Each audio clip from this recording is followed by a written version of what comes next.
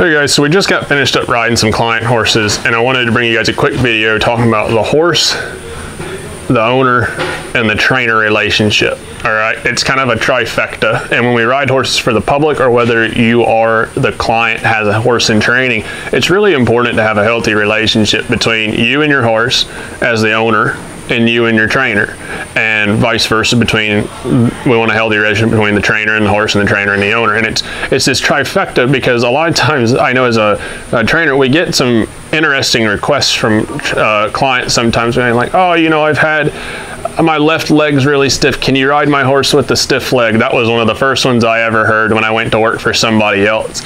And you know, along the way, I've kind of learned that we certainly, as professionals and as horsemen and horsewomen, we want to make sure that we do as much as we can to prepare the horse for that owner. All right, whether that's a particular discipline or whatever the case may be, we want to make sure that horse is set up for success.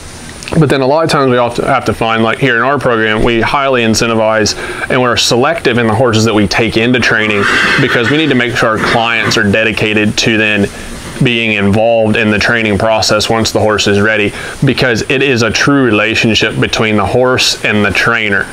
And that takes communication, that takes time, and ultimately if you're sending and paying for your horse to be in training, you're paying for that trainer to spend time with your horse to be able to accomplish certain things, right? If you want a jumping horse, a dressage horse, a reining horse, a ranch horse, a trail riding horse, whatever you want, right? Your trainer's spending time with that horse to be able to accomplish those certain things that you want to be able to take into account. But you have to remember that the time that's spent is building a relationship.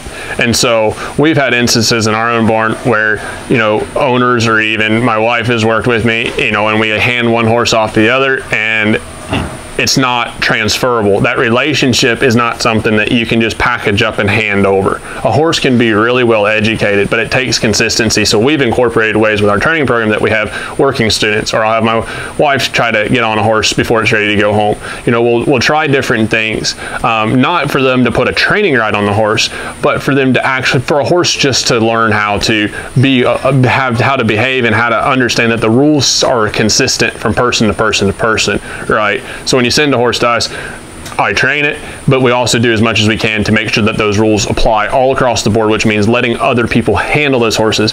And as an owner, you have to realize that you don't need, if you're not involved in that process, if you're not one of those people that are coming and visiting your horse and working with your horse when your trainer says, hey, this is going to be a good thing for you and your horses to start working together, if you're not putting that time in, you have to realize that it's not going to be exactly how it is for your trainer, because your trainer knows that horse. They know how they move. They know when things feel right, when things don't feel right. They can tell when they're having a good day versus a bad day. They understand, you know, what works for each horse. No horse is the same, right? Just like no person is the same. So as the owner, I'd encourage you guys to have your expectations set on how much time can you invest with your horse. Are you going to be thoroughly involved in that? You know, some trainers don't want you involved in their training process.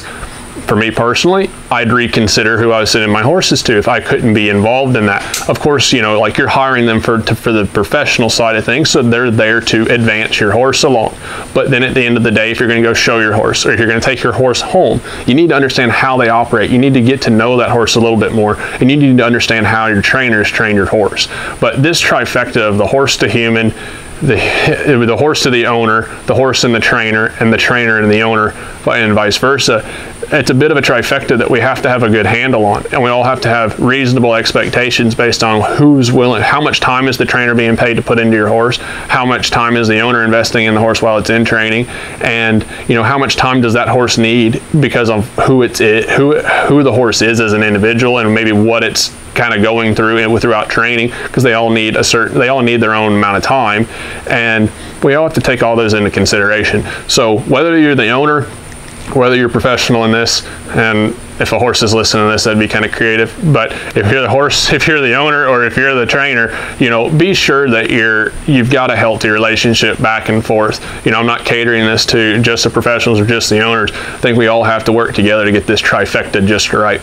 and it all takes a lot of investment of time on each other's parts to make it work. So just a little tidbit that we've got that we've learned from experience on training horses for the public, working with clients, helping other professionals that are running their own training businesses, and them wondering, like, how do I get this to work out? I've got this horse in this situation, but I don't have a client that's willing to be involved, or I have a client that wants to be overly involved, you know, all those things. And as a trainer, or as a owner too, you have to realize, you have to look at it from both sides of the fence, right? Your trainer needs time to be able to get the job done, to get enough done. We always tell people, like, hey, I highly encourage my clients to be involved, but let us get a jump start with the horse. Let me get to know your horse. Let me understand. Let me get a few things working, so that way when you come to work with your horse, I can help coach you through it because I know your horse.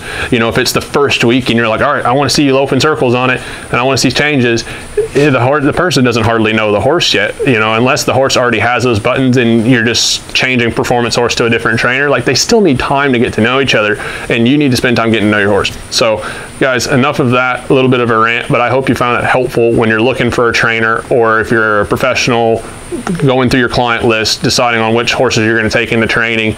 You know, not every horse and trainer are the right match, not every owner and trainer are the right match, and vice versa, right? So we always have to make sure that fit is across the board. So anyway, guys, Colton was a Colton's horsemanship here. Another little quick tip on the dynamic relationship that it takes to bring horses along in today's environment, in today's disciplines, and all that good stuff. If you guys found it insightful and helpful, be sure to tag your friends down in the comments below. Let us know what you think. What has worked for you with your clients? What has worked for you as a client with a certain different professionals? Have you sent horses to different people and had different experiences? What did you like? What did you not like? Tell us down in the comments below. Give us a rating, you know, and be able to share and like, follow, and share us on Facebook, Instagram, YouTube, all those good things. You know, we always appreciate you guys being along for the journey. So Colton Woods here. Y'all take care.